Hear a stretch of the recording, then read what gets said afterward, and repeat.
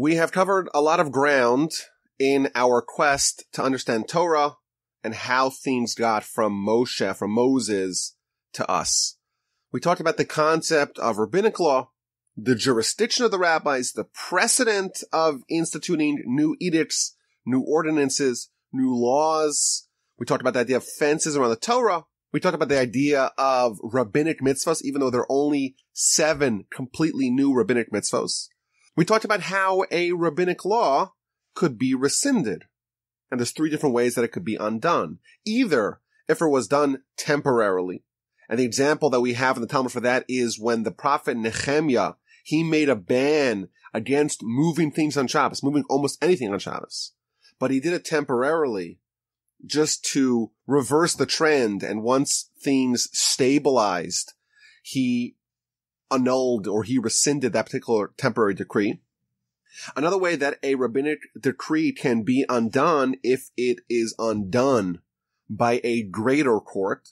And I don't believe there's any precedent for that. There may be, but I'm not aware of it. And finally, a third way that a rabbinic edict can be undone would be if it was never adhered to by the nation. If the nation never accepted it, like the example, the ban against Gentile oil, then it does not have validity. We also talked about the perpetuation of the Torah, the written Torah, the oral Torah, the various safety measures to ensure the accurate transmission of the Torah. And of course, over the years and over the centuries, we discussed the various edicts and ordinances and decrees of the various courts and the sages throughout the generations. And in essence, what we have over here is a system that's designed to withstand the vicissitudes of history.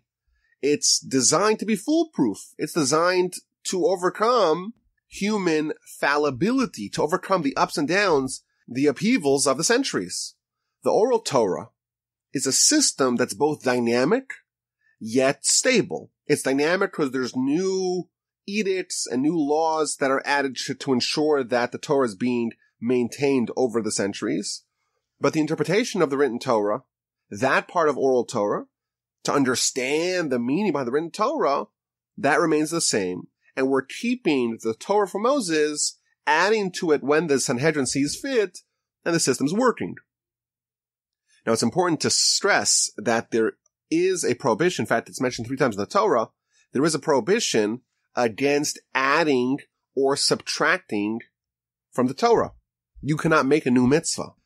Yet apparently, it seems like these rabbis are coming up and making all kinds of new mitzvahs on their own. If you cannot alter the Torah, on what grounds can the rabbis make decrees and ordinances? How does rabbinic law coexist with the prohibition of adding and deducting, subtracting from the Torah? So this question is addressed by the Ramban in the book of Deuteronomy, Devarim, chapter 4. That's the first of 3 times where it talks about not to add nor subtract from the Torah.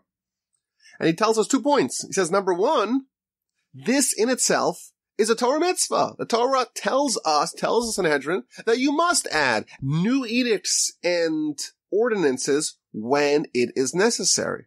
However, there is a condition that you may not institute a new mitzvah or a new ordinance or a new decree and present it and portray it as if it is part of what God gave Moshe. You have to clearly differentiate. You have to clearly delineate between Toraitic law and rabbinic law.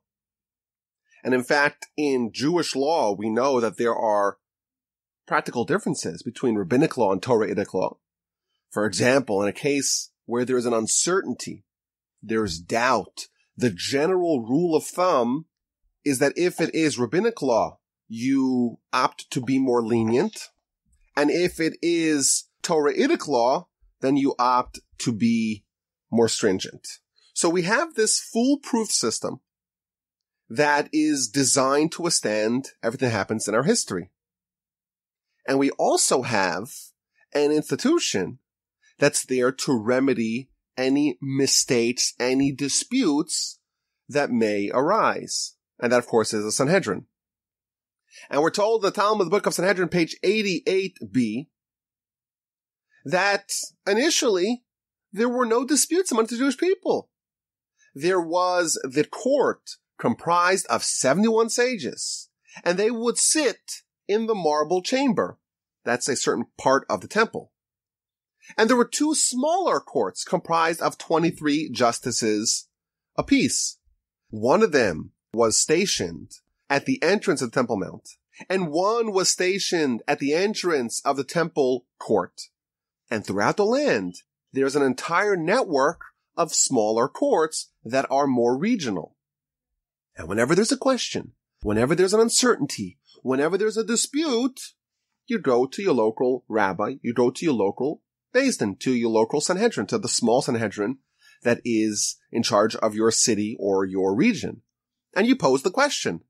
And if that is part of the resolved corpus of oral Torah, they give you the answer, and the uncertainty is remedied. And if not, you take the case up to the higher court. You go to the court that is situated at the entrance of Temple Mount. And if they know the answer, after all, they're a more national court, and they have greater sages. So maybe they know the answer. And if they know the answer, great, the question is resolved. But if not, well, then you push it up to the even higher court at the entrance of the temple courtyard. And once again, the question is presented in front of them.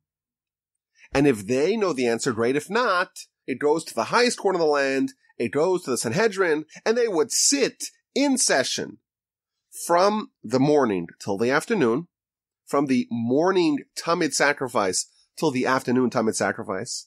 And even on Shabbos and festivals, they would sit and they would address any Torah questions that came before them. And you know what? If this is not even known to them, then they have to take a vote. And they stand up to be counted. And we follow the majority. So if you have 36 on one side, that is the new standard. That is the new precedent. Stare decisis, as they say in America. We have a new precedent, a new law that has been codified, canonized by the Sanhedrin, and that is going to be disseminated throughout the land. We have a resolution. The question has been quieted. And this Sanhedrin, they're the guardians of the oral Torah. And we are biblically commanded to listen to them.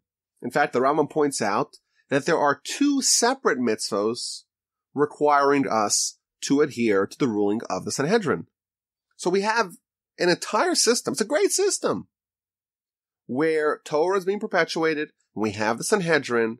We're not having disputes. Any dispute is quickly snuffed out. Things are great.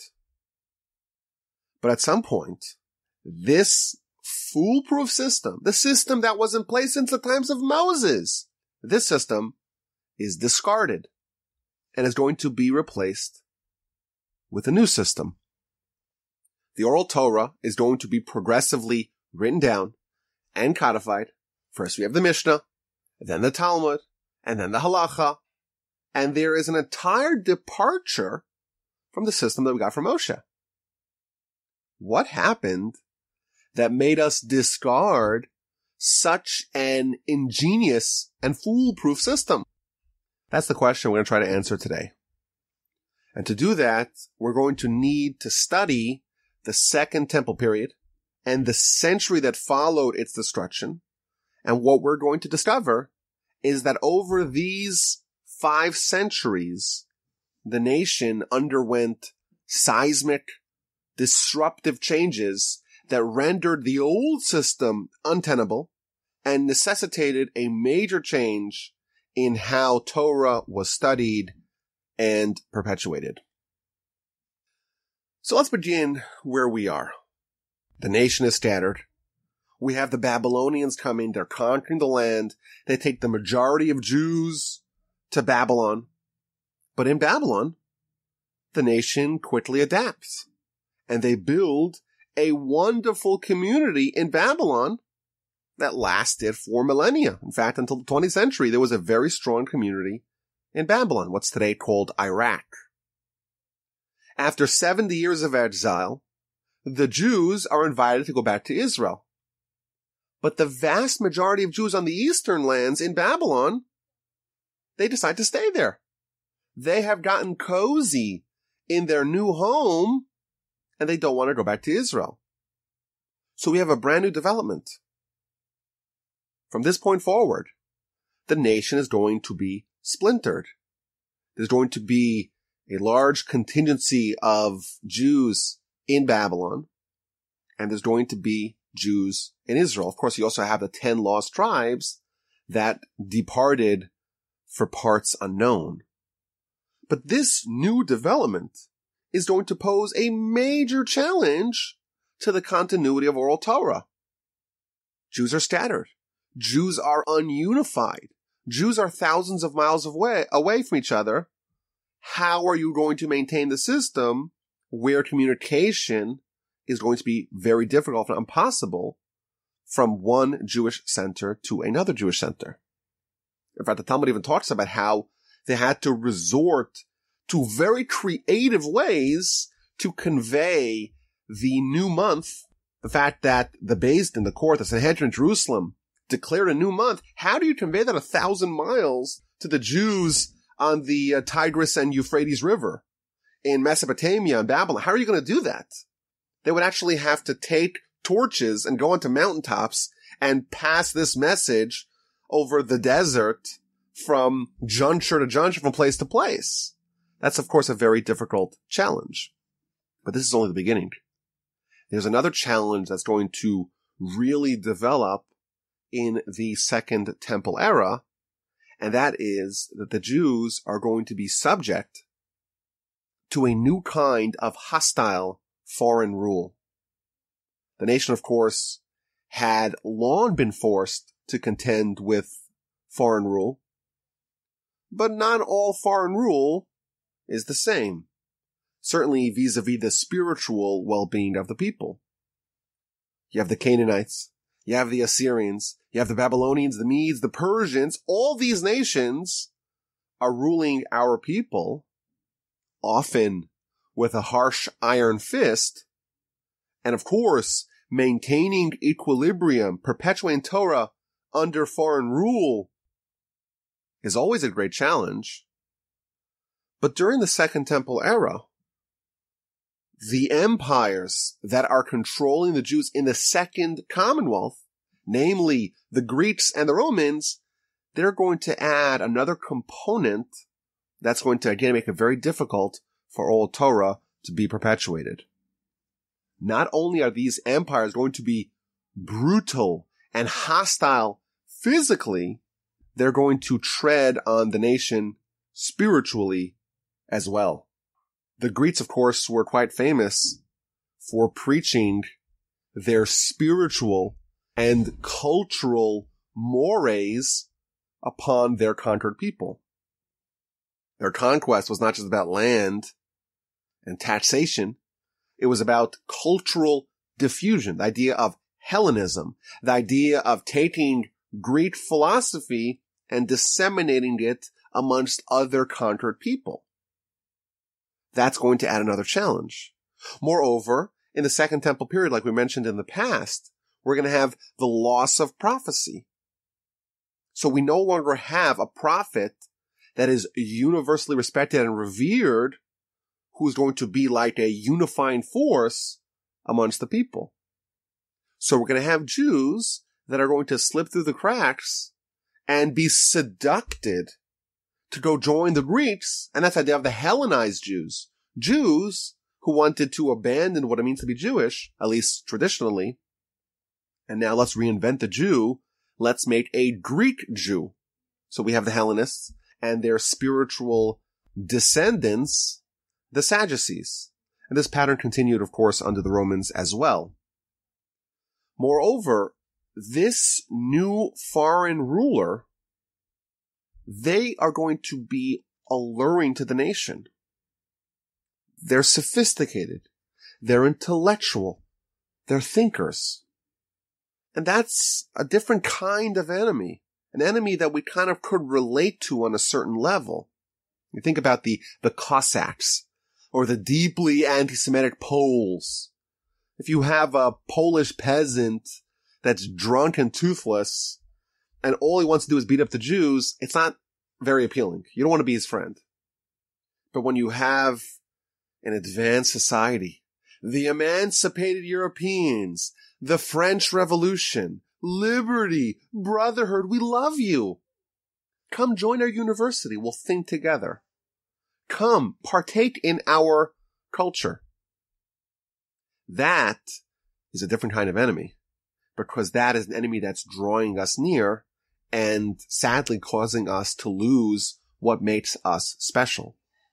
Jacob, when he was going to reunite with his brother, he prayed to God, save me from my brother, save me from Esau. He recognized that there were two threats. There's Esau the murderer, and there's Esau the brother who loves me. Our relationship with our Gentile overlords also have these two threats. There's Esau, there's the physical hostility, and then there's the brother. In the Second Temple era, more Jews began to be drawn to the brotherness of the foreign rule. Another challenge within the Jewish people, and this is of course adjacent to the previous idea, the Jewish people are going to have various, even warring sects amongst them. And this is going to cause a major disruption to the system, the rise of sectarianism and factionalism. The great Jewish/Roman historian Josephus, he speaks of sects. There's the Pharisees, the Sadducees, the Essenes. We also know of a tiny group of Jews, the Judeo-Christian sect that arose in the Second Temple era.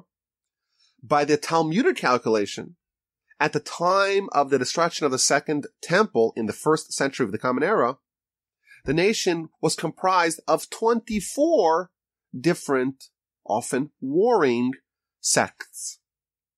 And these factors are going to intensify over time. And it's going to cause the nation to face a stark choice. You either are going to adapt the system of oral Torah, you're either going to reinvent oral Torah, or you're going to face the prospect of losing it. And as we go through this time period, we're going to see all these factors are going to contribute to this transformational shift in Torah. So the Second Temple era began with the leadership of the men of the Great Assembly. The last member of the men of the Great Assembly, a great legend and hero, his name was Shimon HaTzadik, Shimon the Righteous. He was actually the high priest of the Jewish people. And he is the leader of the Jewish people during the conquest of Alexander. Alexander of Macedonia, the Greeks are coming, and they're taking over the world. And in fact, the Talmud even records that Shimon HaTzadik, the leader of the Jewish people, the remnant of the men of the Great Assembly, he has a meeting with Alexander. The Greeks are going to do a lot of damage to the Jews over their several century rule over the Jews in Israel and elsewhere. Shimon HaTzadik's student is a man by the name of Antigonus, man of Soko. And in fact, like we started off last time with the Pirkei Avos, chapter of the Fathers, where it talks about Moses to Joshua, to the elders, to the prophets, the men of the Great Assembly, it continues to Shimon HaTzadik, to Antigonus, man of Soko. Under his reign, a terrible development happened amongst the Jewish people. And the background is quite interesting. If you look at his teaching, his adage in the chapters of our fathers, he used to preach altruism. Don't be like servants who serve the master, who serve God with the intention of receiving reward. Rather, do it altruistically. Worship God without thinking about what are you going to gain out of it. And it was his students who founded the movements to reject oral Torah and reject rabbinic authority. They are known as the Sadducees and the Boethesians. And the Rambam tells us what happened. They used to hear this lecture from their teacher, and he would drill this point home. You have to worship God altruistically. Don't think about the reward. And these students, they weren't the sharpest students, and they misunderstood his message. His message was, don't focus on the reward. Don't do it for the reward. But they misinterpreted it as, we don't get reward. There is no reward or punishment. There's no hope for us. And therefore, why are we worshiping God? So these two students departed Torah. And they tried to gather a following and start a movement. One of them was called Zadok, and he became the father of the Tzadokim, the Sadducees. And one of them was called Baitus, and he became the father of the Baitusim, the Boethesians. So they start this movement, but it does not succeed in attracting a following. They're preaching Torah is not legit, and the nation, the masses, don't buy it. So they do what every startup does. They do a pivot. And they say, no, of course the Torah is true. Of course. It's the rabbis that have corrupted it. The Torah, the written Torah, the Mosaic Torah, that's legit. That's true. That's from Sinai. That's divine. It's the Sanhedrin that is illegitimate. And now, once they have rejected the oral Torah, they could reject, of course, all the rabbinic law, all the decrees, all the ordinances that the rabbis have done over the course of the centuries. But moreover, a written Torah demands an oral Torah. Because if you read the written Torah, there's a lot that is not explicitly addressed. So invariably, you're going to need an oral Torah. And now, once these Sadducees and Baitusim, once they invalidate the rabbinic tradition of the oral Torah, they say, okay, now we're going to invent our own. We have free reign to interpret the Torah at will. So remember, the purpose of the Sanhedrin, the purpose of oral Torah is twofold: to explain the original written Torah and to make new decrees and ordinances. And now these two sects, the Sadducees and the Baitusims, are going to reject all of that. And the Rambam, when he talks about this history, he says this opened up Pandora's box. From that point forward, there are many bad groups. And he says, in our land, this is the Rambam talking. Of course, the Rambam lived in Egypt. In our land, I'm referring to Egypt, you have the Karaites. The Karaites came much later, came 1,000 years after the Sadducees, but it's almost identical. They are the continuation of the heresy that started with the students of Antigonus. And they began to reject the interpretation of the verses and the edicts. And they are the opposite of what God said, and quotes the verse in Deuteronomy. We have to listen to the Sanhedrin, and we cannot depart from them, not right and not left.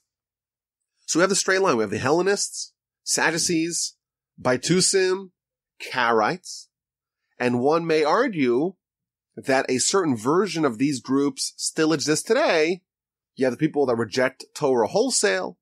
You have the people that reject the system of the oral Torah, i.e. the accepted tradition of the meaning of the Torah since Moses and the binding nature of rabbinic law. That all started 2,300 years ago or so with the students of Antigonus. So we could already see at the very beginning of the Second Temple era, we could see already the coming storm that's going to shake things up. After Antigonus, man of Soko, we have 5 zugos. We have 5 pairs of sages. One of them is the president of the Sanhedrin. One is the head of the court of the Sanhedrin. So they're the 2 leaders of the Sanhedrin. And they're going to be at the helm of our leadership. It's not one person. It's not Shimon HaTzadik, Antigonus, man of Soko. It's 2. And again, if you read the Mishnahs in Pirkei Avos, in chapters of our fathers, it goes in the straight line. The men of the assembly, Shimon HaTzadik, Shimon the righteous, Antigonus, man of Soko, and then the 5 pairs that led the nation. So we have these 5 zugos, 5 pairs of zugos. We have Yossi ben Yoezer, man of Tzreda, Yossi ben Yochanan, that's the first pair. Yehoshua ben Parachia, Nitai ha'arbeli. That's the second pair. Yehuda ben Tabai, Shimon ben Chetach. The third pair, Shemaiah and Avtalion. And finally, Hillel and Shammai. They are going to be the standard bearers of oral Torah. They're going to institute the decrees, and like the generations that preceded them, there are some notable ones that I want to talk about that are still relevant today. So, for example, over the course of the era of the Zugos, we have the Hanukkah story and the Hanukkah festival and mitzvos that was enacted by these Zugos. Moreover, mandatory schooling for all Jewish children, which sounds very modern. The idea that every child needs to go to school, that came from this time. Us, 2,000 years before everyone else got it, we were already doing it. A prohibition, a new rabbinic decree against studying Greek philosophy. You would imagine when the rabbis saw the destructive nature of Jews being drawn to the Greek philosophy, they made an edict against it. A prohibition against raising pigs. The Greeks had a fascination with pigs, and we know in the Torah the pigs almost embody impurity, and Antiochus, the primary antagonist of the Hanukkah story, he is someone who tries to institute swine sacrifice in the temple. So the rabbis say, okay, it's prohibited for any Jews to raise pigs. Hillel gave us the Pruz Bowl. The Pruz Bowl is a legal loophole to enable a person to extract payment from loans that were canceled during Shemitah. So we have this era of the Zugos, but when we study it more clearly, more carefully, we find that it too was fraught with unprecedented challenges to the normal course of Jewish and Torah life.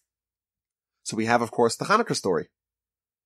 There was a terrible king. His name was Antiochus IV, Antiochus Epiphanes, he liked to go by. And he had a bunch of Jewish collaborators, the Hellenists, and they begin to attempt to systematically deconstruct the Jewish religion. They begin by interfering with the internal affairs of the Jewish life. They go to the temple and they depose the righteous high priest, and they install a Hellenized high priest. And he begins to institute Greek idolatrous ritual into the temple. The Greeks likewise forbid any time-related Jewish practices. So organizing a new moon, Shabbos, festivals, all those are banned. Torah study was forbidden. Torah scrolls were publicly burned. Of course, we have the legend of the Jews hiding their books and pulling out their dreidel when the authorities arrive. Antiochus attempts to have swine sacrifices instituted in the temple. Circumcision is prohibited on pain of death. If a woman has her child circumcised, both the mother and the child are going to be killed by the authorities. The laws of Nida, the laws of kosher, all banned. And the Greeks would do their public displays of nudity, and then you have the Hellenized Jews that decide to do circumcision reversal surgery. Obviously, these are not ideal conditions to maintain and perpetuate our religion. If you cannot teach Torah, if you cannot study Torah, how exactly do you expect Torah to be perpetuated in the way that it always was? So the Jews mount a rebellion. They have a war. And they win. What a miracle. And there's a new Jewish kingdom, the Hasmonean dynasty, but that too coincides with the rise of an internal threat, the organized heresy of the Sadducees. Now, it's important to stress, this is something which is often missed in Jewish history. The Hellenists are the Jews that want to follow the Greeks. The Sadducees are not really a different group. when you have the fall of the Greeks in Israel, their Jewish collaborators, the Hellenists, they still existed. But it fell out of fashion to be a Hellenist when the Greeks were public enemy number one. So they rebranded themselves. Oh, we're not Hellenists, we're Sadducees. But the ultimate ideology actually remained the same. There is a myth that's often told of the Sadducees being super righteous. And it's the rabbis coming and corrupting it all. That's a myth because, in fact, in Jewish history, these are just the rebranded heretics that used to be called Hellenists, and now because the Greeks, or Hellenism is associated with the Greeks, we're called now Sadducees. And, of course, they target the foundation of Torah, namely oral Torah. Because if you don't have oral Torah, you cannot have Torah at all. Now, there is an interesting custom that we still do today to counter the Sadducees and their heirs, the Karaites. And that's the consumption of the cholent or the chamin, the hot stew that is eaten in many Jewish communities on Shabbat morning. These groups ostensibly came to repudiate oral Torah. Now we know that they came to repudiate Torah in general, and oral Torah is the way, the key, so to speak, to undo the keystone of Torah. You undo oral Torah, and Torah is gone. But because they rejected oral Torah, the idea of having a fire on Shabbat became anathema to them. Because the verse says, Lo sevaresh b'chol mashasechem b'yom Shabbat. You should not have a fire in your cities on Shabbat. Now we know, thanks to the oral Torah, that this means do not kindle a fire on Shabbat.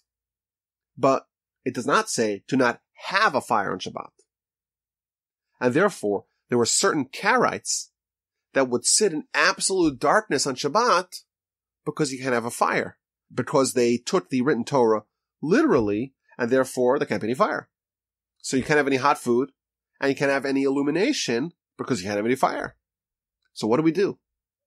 We show that we are embracing the uninterrupted rabbinic tradition of oral Torah, so we deliberately eat hot foods on Shabbat morning, provided, of course, that we don't cook it on Shabbat, and that the fire that was preserving the stew was made before Shabbat, and that is the origin of that ubiquitous custom. So we're looking at the Second Commonwealth, the Second Temple era, and we see all kinds of threats to Jewish life the way it always was done, creeping up. But there's more.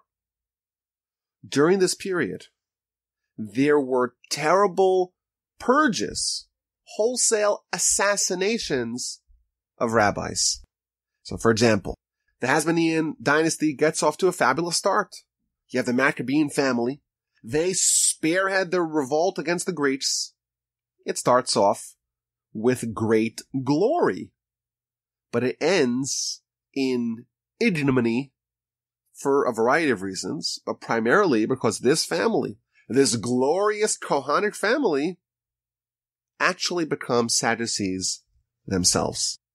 And therefore they become enemy of the people. You have a king. His name is Alexander Yanai. He's not content with being king, being the Hasmonean king, the Jewish king. He says, I'm going to be the high priest as well. Remember, the Maccabees, the family of the Hasmoneans, they are priests, they are Kohanim, which by Jewish standards makes their kingdom illegitimate because a king has to be from the descendant of David from the tribe of Judah. And if they're a Kohen, they're from the tribe of Levite. So they could be a Kohen, they can't be a king. Now, at the inception of this dynasty, they didn't call themselves kings. They call themselves princes. But once the next generation arrives, they're not princes, they're kings. And King Alexander Yanai says, I'm king, and I'm also going to be high priest. But because he's a traitor, he's a turncoat, he's a Sadducee, he comes into the temple and corrupts it all. And even the laws that were accepted universally amongst the Jewish people, but are part of oral Torah, that are not found in the written Torah, like the water libation that was done in Sukkot, he deliberately mocks the nation. Instead of pouring the water onto the altar, he pours it onto his own feet in front of the entire nation. And the nation gets enraged, and this is of course Sukkot, and they all take their esrogim, their citron fruits, and start pelting it at him. And they almost kill him. And he perpetrates a massacre, and he kills thousands of people. But the Talmud, the book of Kiddushin, page 66a, tells us that he actually had all the sages in the land slain, with the exception of one sage, Shimon ben Shetach, who was one of these zugos that we talked about earlier. Why did he spare Shimon ben Shetach? Because Shimon ben Shetach was his brother-in-law. So what does he do? He takes the Sanhedrin, takes all the rabbis, kills them all, leaves one around. The rabbis who got wind of it, they flee. Rabbi Yeshua ben Parachia, one of the other zugos, flees to Egypt with several of his students. And now Alexander Yanai says, okay, I got control of the Sanhedrin. I am going to stack the court with a bunch of Sadducee friends of mine. And we're going to take this institution over from within. So you have one great sage, Shimon ben Shetach. He's the brother-in-law. He's protected by the king. And he's surrounded with a bunch of dolts, a bunch of Sadducee rabbis who are totally ignorant. And now he undertakes an effort to try to restore the integrity of the court. And whenever there was a halachic question presented before them, he would say, okay, well, where's the verse of this in the Torah? Y'all profess to be such experts in written Torah. It's the oral Torah that you don't like. Okay, well, let's deal with written Torah. And of course, they were ignorant in that as well. Now, Alexander Yanai, he's the king, he's the high priest. He says, I'm also part of the court. Why? Because in Gentile kingdoms, it was common to have the king preside over the court. Of course, in Judaism, it's a meritocracy. It's the greatest sages. It doesn't matter who you are. If you're a sage and you're worth it, you could come join. But Alexander Yanai is sitting on the court with one great sage. The rest of them are Sadducees. This is obviously a horrific corruption of the system as we know it. Some of the rabbis escape. Many of them are killed. And over time, things quiet down, and the great sage Rabbi Yeshua ben Parachia actually returns from Egypt. And he rejoins the Sanhedrin, and slowly they manage to take it over. Every vacancy that happens is filled with a Torah sage. And slowly they're able to restore the system to the way it was by nudging all these Sadducees out. But obviously, this gives us a window into the world during the Second Temple era to perpetuate Torah under conditions when the rabbis and the Sanhedrin are wantonly murdered. It's nearly impossible. And the Talmud even says that it nearly succeeded. The disruption of Torah was almost complete. It was only thanks to the wizardry of Shimon ben Shetach that the Jews kept the Torah and were prevented from forgetting it. But Alexander Yanai's assassination of the rabbis was not the only rabbinic purge. You have the Romans coming in, and they appoint a puppet by the name of King Herod, who's a despot, who's a tyrant, and he rules Judea at the pleasure of the Romans in the latter part of the first century before the Common Era. And he too savagely murders all the rabbis. And the Talmud actually gives us an account of this. This is found in Bava Basra, page 3b. it tells us that Herod was a slave to the house of the Hasmoneans. In fact, there's a whole discussion whether he was even halakhically Jewish. He may have not been halakhically Jewish. So Herod is a slave for the Hasmoneans when the Hasmonean dynasty is still standing, even though it's in its later years. And he sets his eyes upon a certain young girl from the house of the Hasmoneans. He has a crush on one of the Hasmonean princesses. And one day, he hears a divine voice that tells him any slave that rebels right now is going to succeed. So he rebels, and he kills all his masters, but he keeps the girl. And he says, I'm going to become the king here. I'm going to invite the Romans in, and I'm going to have my kingly credentials because I'm going to be married to the heiress of the Hasmoneans. But this girl doesn't want any part of Herod. She goes up on top of the roof, and she declares, anyone who says that they are from the house of the Hasmoneans is actually a slave, since I am the last remnant of this once glorious family, and I'm about to go. She jumps off the roof, and she kills herself, and thenceforth no one from the house of the Hasmoneans remains.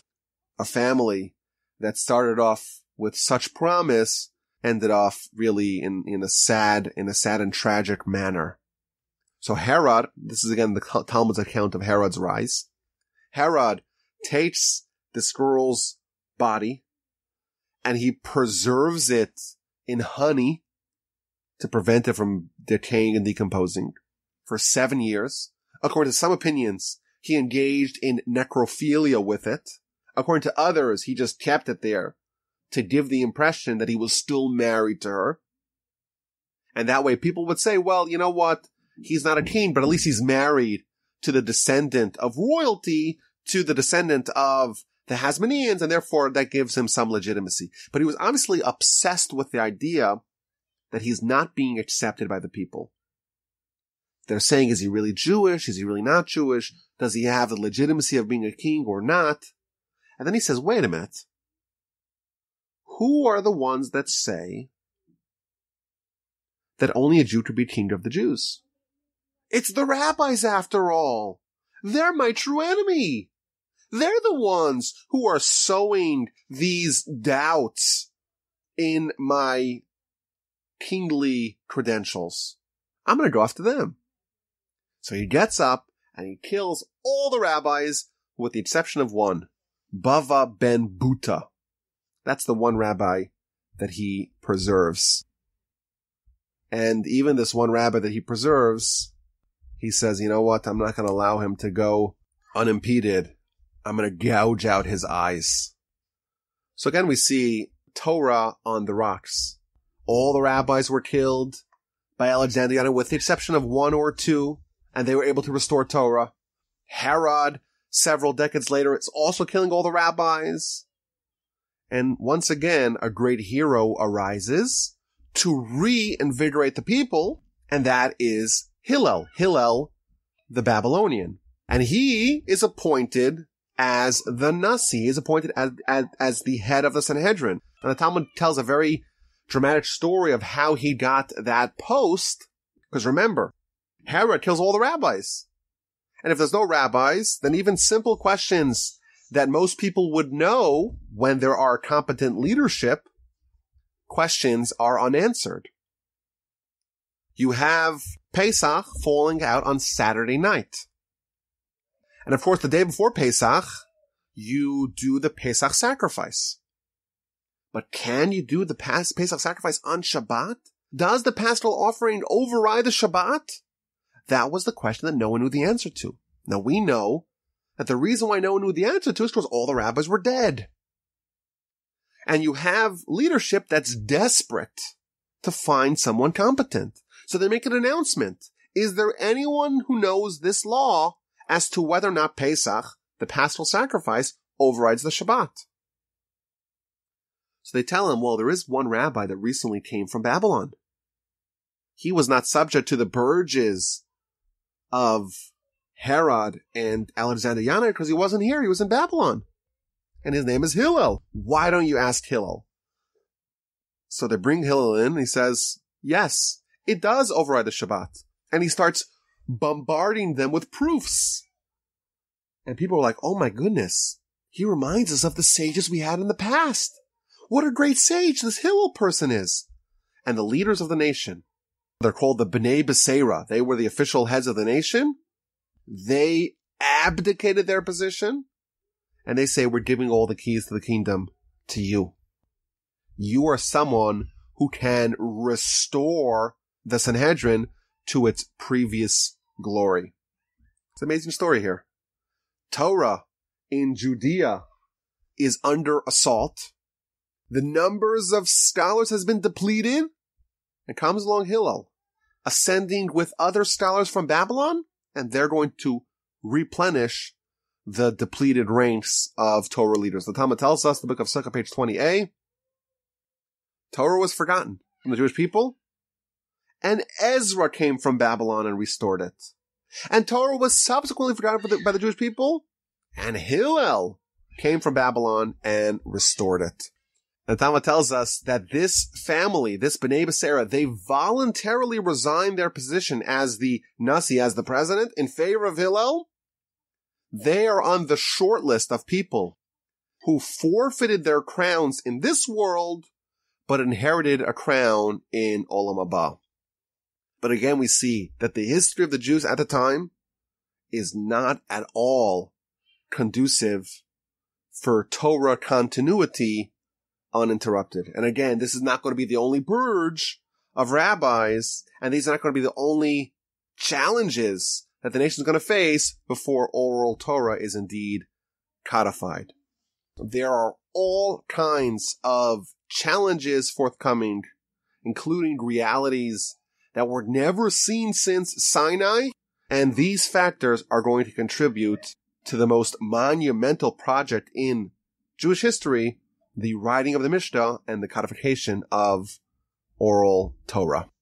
My email address is rabbi@wolbajim.com. I look forward to hearing any questions, any comments, any feedback of any kind. I deeply appreciate it.